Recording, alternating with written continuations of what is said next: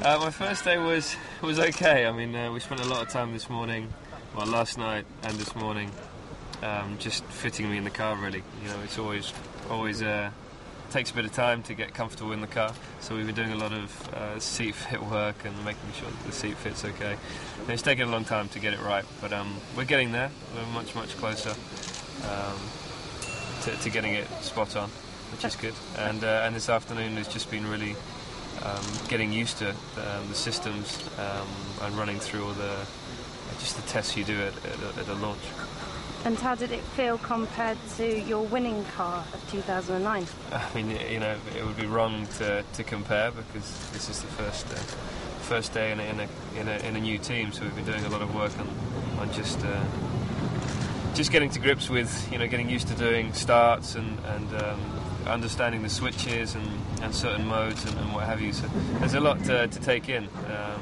So it's been a useful day, but it was a little bit frustrating this morning. It took us a long time to sort the seat out, but it's the way it is at the first time with a new team. But the great thing is the team have really been listening to what I have to say on changing things within the cockpit. So it's been good, and we've been sorting out issues very quickly, which has been useful. And we got, considering our morning was very slow, we got quite a few laps done. On the face of it, it looks as though Ferrari are just ahead of McLaren and Mercedes. How do you see it after the first test? I mean, I tell you what, I haven't seen the times today. I looked yesterday because I was watching, and yeah, the Ferrari looked quick. But I mean, there's such a difference in fuel loads. I think you really do need to look into the times.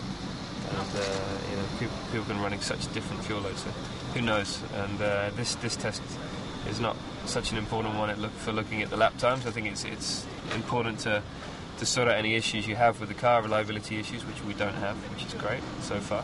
Cross fingers.